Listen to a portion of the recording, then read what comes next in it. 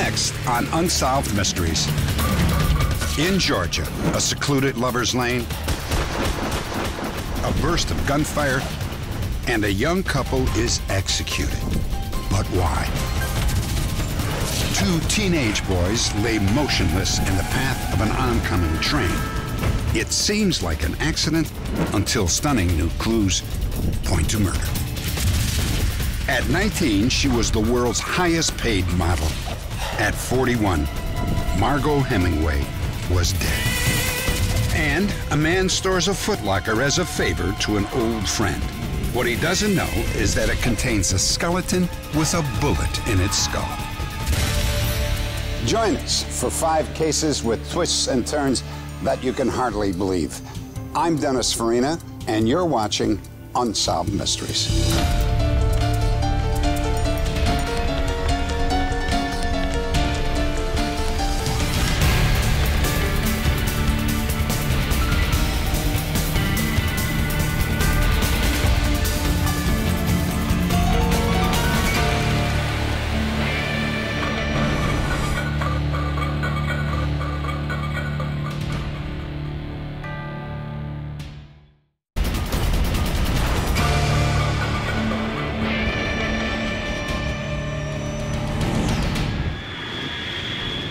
Macon, Georgia. I really missed you. I missed you too. So how about next spring break we go away together, just you and I? Okay.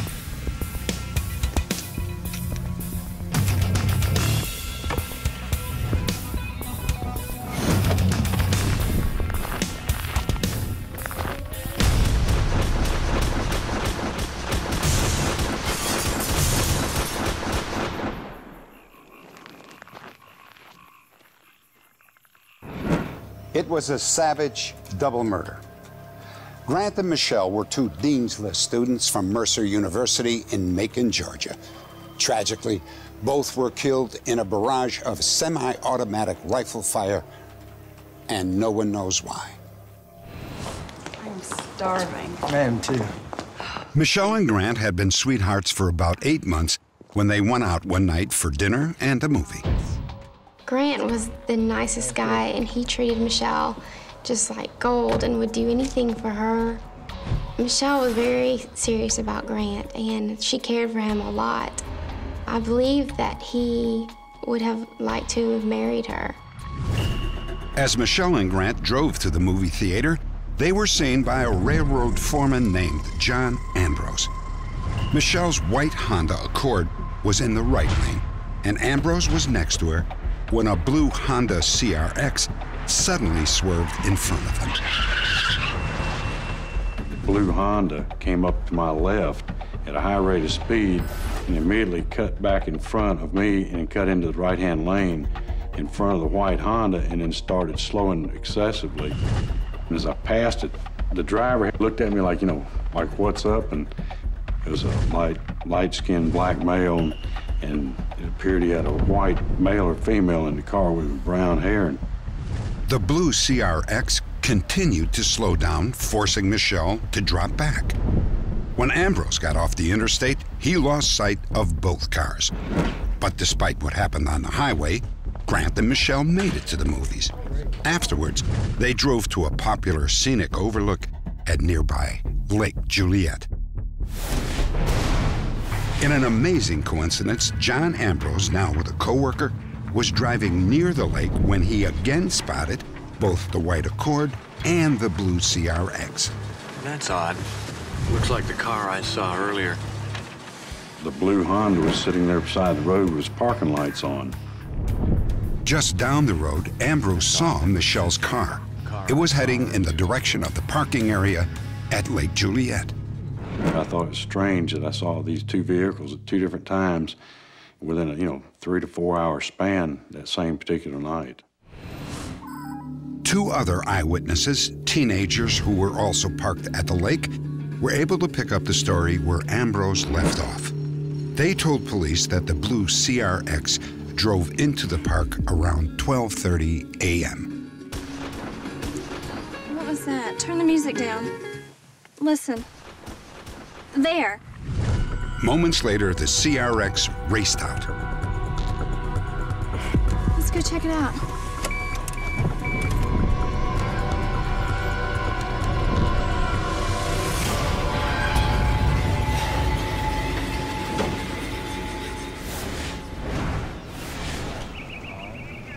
The next morning, investigators viewed the carnage.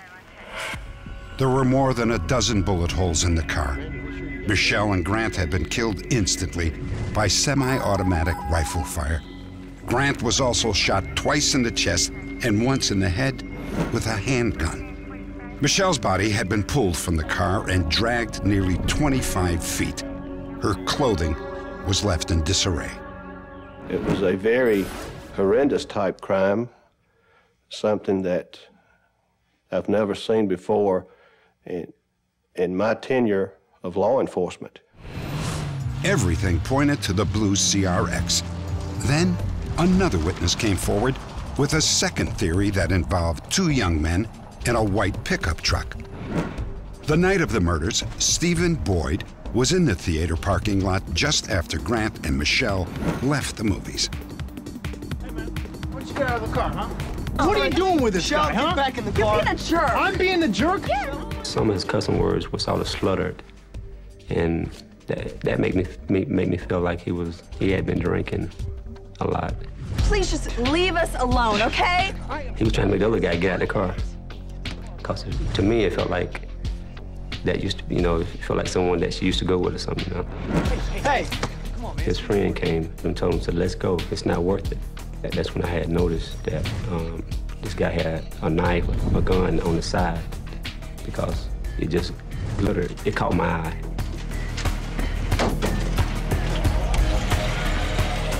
Stephen, I'm going to show you 12 photographs. Police ran a photo lineup for Stephen Boyd. That's him right there. The person that Stephen Boyd had picked out of the photo lineup was a fellow college student, was a friend of Michelle's. Had a crush on Michelle at one time. He is a very soft-spoken person, but when you introduce alcohol into a scenario and he's been drinking, then he has a very violent temper.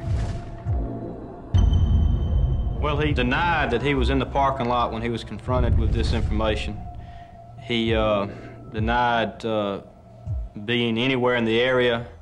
The alibi that he had provided us, to this day, we're still unable to eliminate him. He is still suspicious. Hey, come on, man. She ain't worth it. Come on. Now, everything pointed to the young man in the parking lot. But then what about the blue CRX? Something was missing. Connecting the blue Honda CRX and the individuals at the parking lot, we have not been able to do that yet. That is one thing that we're hopes to, when we do find this Honda CRX, to see if there is a connection. Update. This case has been solved after years of detective work. The only clues left at the scene were shells from a Colt AR-15 rifle. Investigators checked the records of every pawn shop and gun dealer within 150 miles of Macon, Georgia. They interviewed every single person who had sold or pawned a Colt AR-15. One of the agents found some pawn records on an assault rifle that he was following up. When he followed up those records, that's where he located Mr. Andy Cook. And he, in a routine interview there, interviewed him, and the suspect acting somewhat suspicious made him want to follow that up a little further, and that's how he was developed as a suspect. 22-year-old Andy Cook had owned a Honda CRX similar to the one spotted at the scene. Authorities kept him under surveillance, and within a week he was arrested on a hunting violation. Later that same day, Cook's father told authorities his son had confessed to the double murder. Slugs from Cook's rifle matched those that had killed Grant Hendrickson and Michelle Cartagena. Cook had a history of mental illness. Grant and Michelle were random targets. Andrew Allen Cook was tried and convicted on 2 counts of first-degree murder. He was sentenced to death. Next, Margot Hemingway's family had a history of suicide. Was her death an accident, or was she destined to die by her own hand?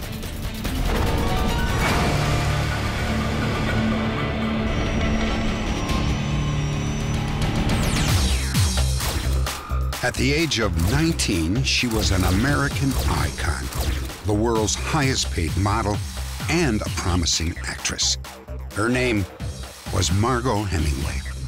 Her grandfather, Ernest Hemingway, was one of the most gifted writers of the 20th century and one of the most tormented. In 1961, at the age of 61, Ernest Hemingway put a shotgun to his head and pulled the trigger. Santa Monica, California. 35 years later, Margot Hemingway was found dead in her apartment. She had overdosed on the prescription drug phenobarbital, which she took for epilepsy. The coroner ruled her death a suicide, even though some disagreed. Tabloid headlines speculated that Margot had fallen victim to the Hemingway curse. She was born in a family that lived on the edge, and many members of the family killed themselves. She grew up knowing that. She understood the Hemingway curse. Margot Hemingway once said that she was, quote, genetically programmed for disaster. Her great-grandfather, Clarence, killed himself in 1928. Ernest shot himself in 1961, and in 1966, Hemingway's sister also killed herself. And then there was Margot. Twice divorced, bulimic, and admitted alcoholic. Is it possible that Margot's death was the result of the so-called curse of the Hemingways? The parallels and links between Ernest and Margot's lives seem to go beyond genetics. I think that Margot internalized the fact that she was a Hemingway with a big H, and she decided to do a lot of the same things that Ernest did. Like Ernest, Margot ran away from home early in life and achieved fame at a young age. As the fabulous Babe spokesman for Fabergé perfume, she was a jet-set glamour girl. I think Margot Hemingway got the Babe account and became such a supermodel because she really had this spark and this charisma that came across anytime you met Margot. You just wanted to be with her. But for Margot, fame carried with it a huge burden. The weight that Margot had was trying to live up to everyone else's expectations of what a Hemingway should be. Margot didn't want to have to be what everybody else wanted a Hemingway to be. Margot wanted to be Margot. By 1976, Margot wanted to be an actress. Her first film was the disastrous Lipstick. I hate him! I hate him and I want him to die in jail! I want them to do it to him in jail! It was a stupid, stupid role as a first time. But I do feel the press said, oh, it was all a fraud. This woman is a disgrace, get her off the screen. It was very ugly, the way she was treated. The famous name, which was the way of access before, becomes the bludgeon, almost, that you're beaten with. You haven't lived up to that famous name. Ernest and Margot chose the same means to escape the pressure of fame: alcohol. For Ernest, it destroyed his career. By the late 1950s, he was barely writing at all. Some experts believe that he was also suffering from manic depression. Ernest, however, was never diagnosed, but he underwent electroshock therapy twice during the last year of his life.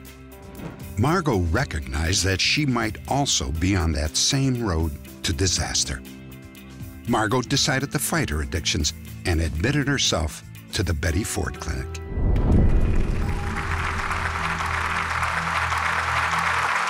Margot beat her alcoholism and within months went public with her story. A lot of other people in our family have committed suicide. That's also an inherited trait, so I decided to break a family lineage. She was one of the few celebrities that I had ever worked with or been friends with that just was so willing to expose the most vulnerable, most painful, and potentially the most damaging aspects of her life to the media. On the inside, I was very much alone and very much in pain. She did that in the hopes that it would help as many people as possible break free of their own addiction. But they don't talk about anything emotional. Margot attempted to revive her career, but sadly, without much success. One of her last films was Dangerous Cargo. Professionally speaking, as an actress, she wasn't a problem at all. She was always wanting to have her lines ahead of time. She wanted to be comfortable knowing them. What if this whole story isn't true? She was going to a lot of social functions. She was dating. Her career was going very, very well. She had the promise of several films. She was really on a roll. I talked to her on the phone the Thursday before she died, and she was in a great state of consciousness. There's a period towards the end, right before you commit suicide, where there's a false euphoria. You've really decided to take control of your life.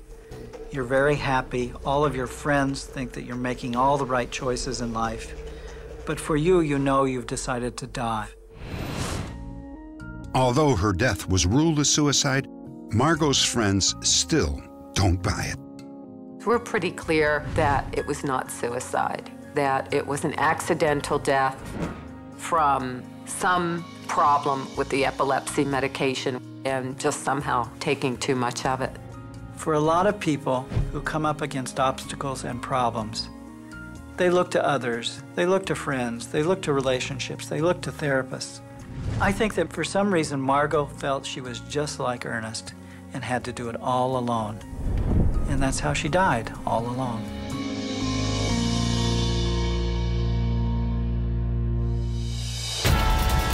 Coming up, two teenagers are killed on a train track in Arkansas, and there's evidence that it was not an accident.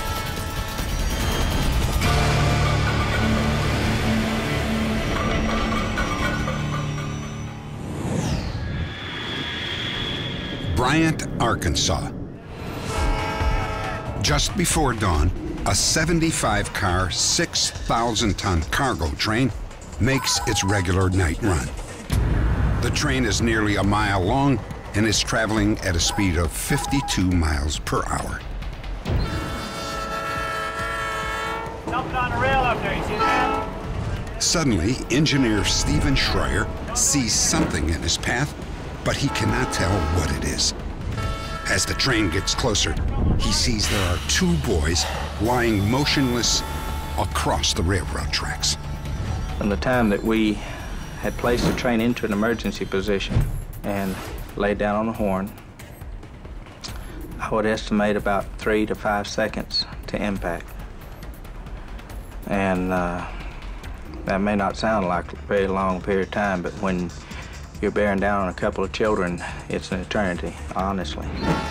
The engineer tries desperately to stop the train, but momentum propels it forward. The locomotive travels another half mile. Some 30 cars pass over the spot where the boys are lying. Their bodies are horribly mangled. The two victims are identified as 16-year-old Don Henry and 17-year-old Kevin Ives, best friends and popular seniors at Bryant, Arkansas High School.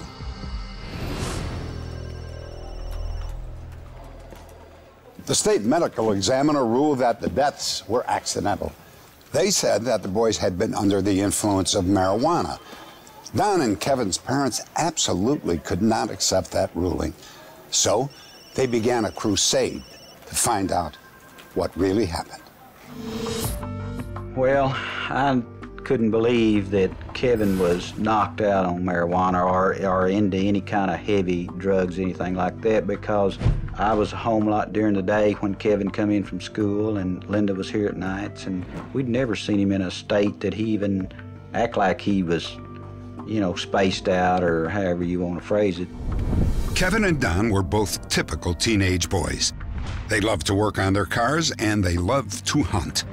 Don was a natural comedian and Kevin was his best audience. The night they were found dead, the two boys left a group of friends around midnight to go back to Don's house.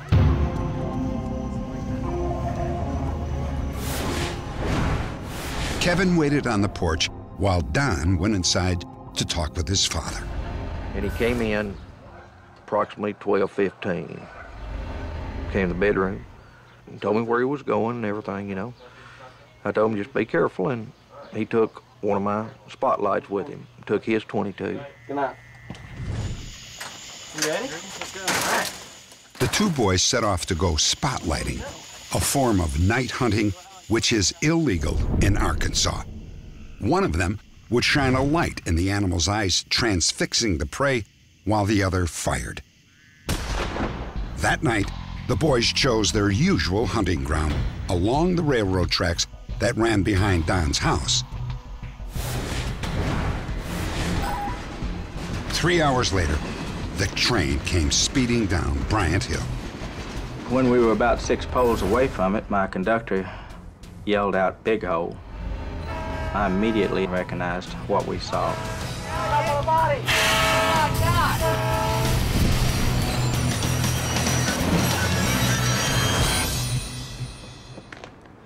It looked like a body morgue. They were just laid out.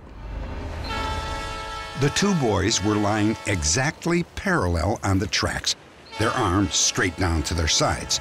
According to the train crew, they were partially covered by a light green tarp. Lying parallel to both of them was Don's .22 caliber rifle. Neither boy was moving. And I started laying down on the diesel horn.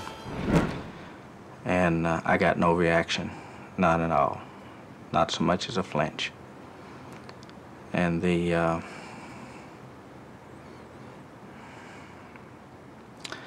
just passed over. So why would these two boys lie side by side on the railroad tracks? The state medical examiner said that they had smoked the equivalent of 20 marijuana cigarettes and were in a deep sleep. He said they never heard the oncoming train, and he ruled their deaths an accident. Don and Kevin's parents, however, did not accept this scenario. If they were that stoned, how did they lay down in identical positions? That was my immediate reaction to his ruling. We checked the train and it was 98 decibels, which is equal to a jackhammer and air compressor running. I don't think that no one can sleep through that kind of noise. And another thing too, my son's gun, it was laying on gravel. I know my son too well. He would not lay it on gravel. He wouldn't take a chance on the wood getting scratched. We hired a private investigator to trying to find out what happened. Every time he would try to find out something, it seemed like he would meet resistance from different authorities and everything, and we weren't getting anywhere. 5 months after their sons were killed, the boys' parents held a press conference. Would you like to give up your son and everybody think they was smoked up and laid down, passed out? The day after their press conference, the investigation was officially reopened.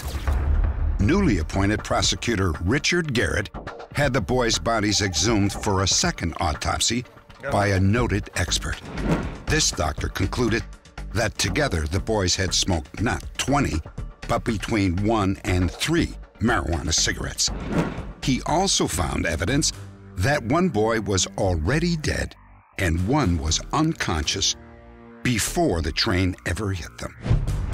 A grand jury reversed the medical examiner's original finding of accidental death and officially ruled that the boys' deaths were probable homicides. Prosecutor Garrett then focused on the green tarp reported by the train crew. Neither boy owned one. So, who covered them with it and why? All 4 of the people on the train who were able to observe the scene prior to the accident stated that the boys were partially covered by a green tarp. Fine, I'll go ahead and call them in. However, police who searched the scene later denied that Engineer Schreier had even told them about the green tarp. They even questioned its existence. That, to me, would be like questioning the existence of the boys on the track. Covered up with the tarp. Okay. Because what's real is real and what's not is not. And that's, you know, it was there as well as the boys. I can understand two people laying down on a railroad track. I can understand two people laying down and cover themselves up with a tarp. Where would the tarp come from? I am convinced that the tarp existed. The tarp, however, was never found. And then another intriguing lead. 1 week before the boys were killed, a man wearing military fatigues was spotted near the train tracks. His behavior aroused suspicion. When police officer Danny Allen stopped to question the man, he opened fire. I got up from the seat, the subject was gone. And 5 minutes later, Saline County showed up and we searched the area and never found the subject. On the same night that Kevin and Don died, witnesses again reported seeing a man in military fatigues. This time, he was heading down a road less than 200 yards from the spot where the boys' bodies were found. Police were unable to locate him. Then, investigators turned up a strangely similar case in the town of Hodgwin, Oklahoma, about 130 miles away. There, 2 young men were lying side by side on the railroad tracks in a position nearly identical to Kevin and Don's. They also remained motionless as a train approached and then ran them over. I think that someone took these boys' lives. What I'm hunting for is the reason why they did it. I've never carried a gun in my life, but since we've started working on this thing, I am carrying a gun. Because I do feel like that my life could be in danger at some point in time.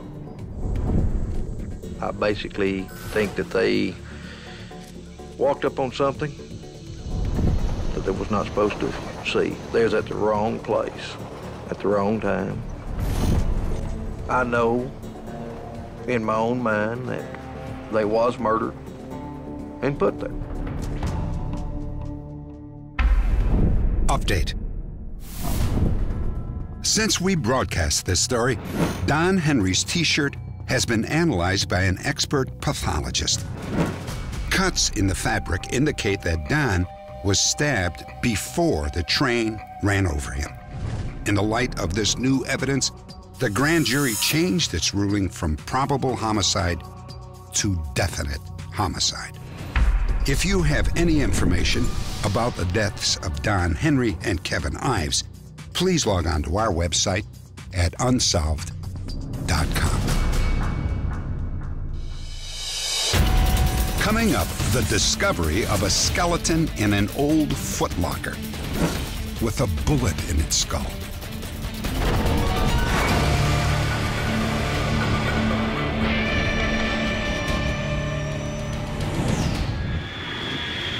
Thermopolis, Wyoming. A longtime resident moves away and leaves behind some of his belongings. Included is an old locked trunk in his shed. He asks a friend named Newell Sessions to look after it. 6 years go by. Newell can't take the suspense any longer. Let's just see what's in here. No telling what we'll find. I doubt if we'll find much of anything. Uh-oh. My goodness, that's a skeleton. Nobody could believe that we had uncovered a human skeleton.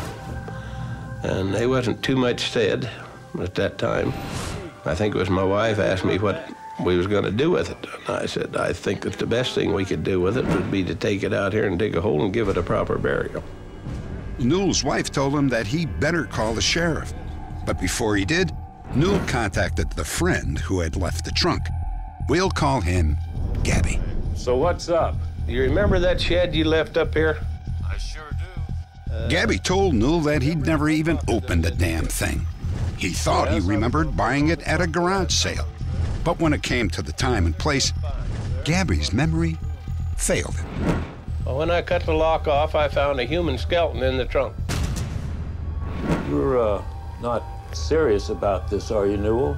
And he acted probably as surprised as I did when I opened the trunk, that he couldn't believe it. He thought I was kidding him. And I told him, no, I'm not kidding you. There is a human skeleton in there. Then Newell contacted Sheriff Lumley, who was immediately suspicious. I've talked to a lot of people about this case, and everybody's said, almost 99.99% or more, that they would have opened it immediately upon purchasing it. They said if they went to a yard sale or garage sale, bought a trunk, that's half the excitement. It's like a Christmas present. Can't wait to get home to open it. I took the thing home. I didn't have a hacksaw. I was going to cut the lock off. And that's a lot of work. 2 days later, a bombshell. X-rays revealed a bullet was lodged in the skeleton's skull. Now it seemed that the sheriff had a murder on his hands. Where did you buy the trunk at, Gabby? Oh, I guess it was... Gabby was unsure about the details. He said he might have bought the trunk in Wyoming, or Iowa, or Illinois, or maybe even Oklahoma. And it might have been as early as 1973, but then again, maybe not. What do I have to worry about? I mean, really, you know, I know I didn't do the guy. You know, I didn't shoot this dude. I'm barely, in fact, I'm not even as old as the gun that shot him. Gabby is in his mid-40s. The Footlocker and the lock were made back in the 30s time period. I don't believe that Gabby was the person that caused the death to this person, but my thoughts have always been that he has knowledge of who the person in the trunk is or where they came from. Sheriff Lumley turned the skeleton over to the Wyoming State Crime Lab in Cheyenne. Okay, well, let's start laying it out. He was in his 50s to mid-60s, probably stood about 5'8", plus or minus an inch and a half, was a Caucasian male. The bullet was from a .25 caliber weapon that was produced in the early 1900s, 1904, and then available in the United States about 1908. Also found in the trunk was a rotted plastic bag from a supermarket chain. The bag wasn't even manufactured until the early 1950s. At the crime lab, Sandra Mays created a three-dimensional facial reconstruction out of clay. Only the eyes and hair are guesswork. Otherwise, there should be a good likeness of the man who somehow got a bullet in his head. So, who is this man and how and why did he die?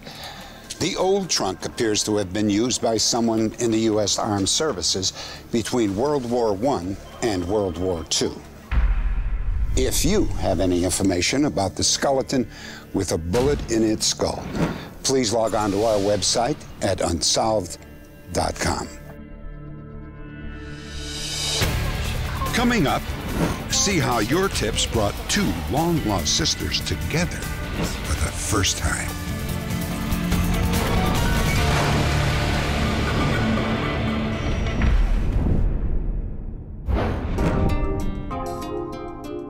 These are snapshots from another place and another time. A proud young father cradles his newborn daughter. Virginia Burns always thought that these were photos of her. And then, after her father died, Virginia's mother revealed the truth. The little girl in the pictures was in fact Virginia's half-sister, and her name was Susan. It turns out that Virginia's father had a previous marriage. Daddy's gonna miss you. But circumstances and a long-standing dispute with his mother-in-law had forced him to leave his wife and his baby daughter, Susan. I'm sorry, Joe. In later years, his attempt to locate them were unsuccessful.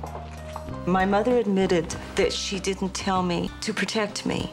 She had no way of knowing where my sister was, and why tell me if there was no way I could meet her?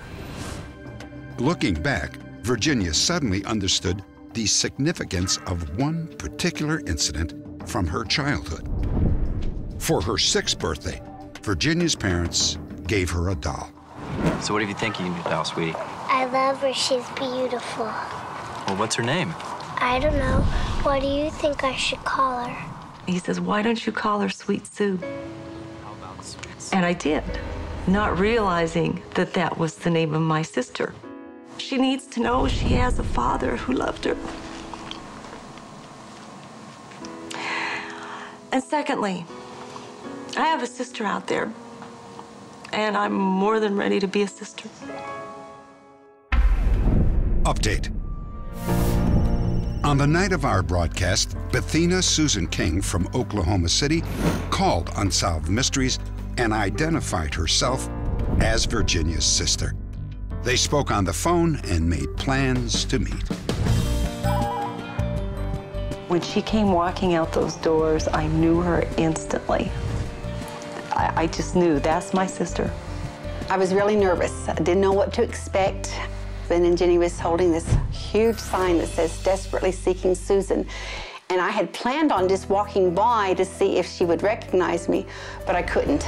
I got to her and dropped my suitcase, and we hugged and cried and kissed and hugged some more and just fell in love with her instantly. The doll that had stood in for Susan for so many years now had a special meaning for both women, a tangible reminder of their father's love. I knew it was a gift from our dad to her, but I also felt like at that moment that it was mine too. Mm-hmm. Definitely. It's right.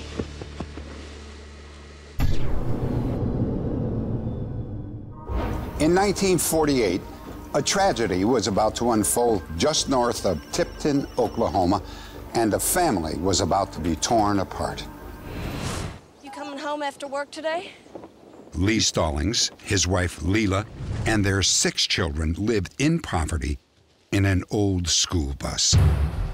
Lee, who worked as a sharecropper, was rarely home, and he gambled away what little money he brought in. In his own way, he was fatherly by trying to make a living for us. But as far as being home, he wasn't home that much. The mother was the one that was the disciplinarian, to cooking the food and supplying the meals and everything. It was mother's job. We always had something to do, and we had toys to play with and each other to play with. So we didn't think of ourselves as being different. Do you want to hear the story of Noah's Ark again? Yeah. Okay. The old school bus was home, a safe haven for the 6 children. The baby was 2-year-old Norma Ruth, and the oldest, Roy, 14. Mary was 12, the oldest girl. There were 3 more brothers: Michael Joseph, 9 years old, Ernest Lee, 6 years old, and 4-year-old David Ray. The bus is gone. The family faced a sudden crisis when the old school bus was taken away. Lee lost it in a poker game. Neighbors contacted child welfare authorities, who hauled Lee and Leela into court. Mr. and Mrs. Stallings, at this time, you are placed in the custody of the Tillman County Sheriff's Department. I remember seeing them both in handcuffs. And that was the last time I saw Mother as they led her out the side doors. Over the next few days, the Stallings children were all taken to foster homes. I told Ernest to get in the car, and I put David in the car, and Normie was holding on to me and wouldn't let go, and they pulled her out of my arms and put her in the car. You go in the house. Ernest Lee was pulling at the window. They had rolled the windows up. And that's the last time I saw them. This Within a week, the charges against Leila and Lee Stallings were dropped, but the damage had already been done. The Stallings were told that 4 of their children, all but Roy and Mary, had been put up for adoption. Michael Joseph was the first to be reunited with the family. By then, he was a young man with the adoptive name Joe Thomas. After Leila's death, Mary and Joe Thomas still desperately wanted to find their surviving brothers and sisters.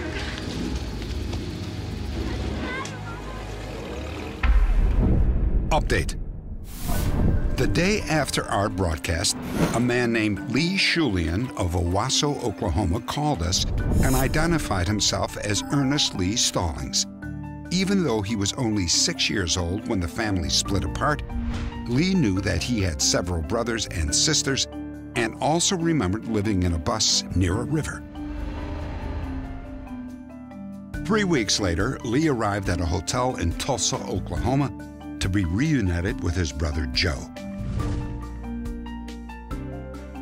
The two have not seen each other in nearly half a century. I really didn't know how I was going to react. You know, we've been separated for 46 years. I felt a lot better than what I thought I might. And I was really, you know, felt real good to hug him. We've already started making some plans to get together and go fishing. So we got a future ahead of us to be together and enjoy each other. Joe, Mary, and Lee eventually located 2 more siblings, David and Norma Ruth, whose adoptive name is Dee. All surviving siblings have now been located. While we are delighted with the heartwarming reunion, not all of our cases are solved. If you have any information about the deaths of Don Henry and Kevin Ives or the mysterious skeleton found in Thermopolis, Wyoming, please log on to our website at unsolved.com.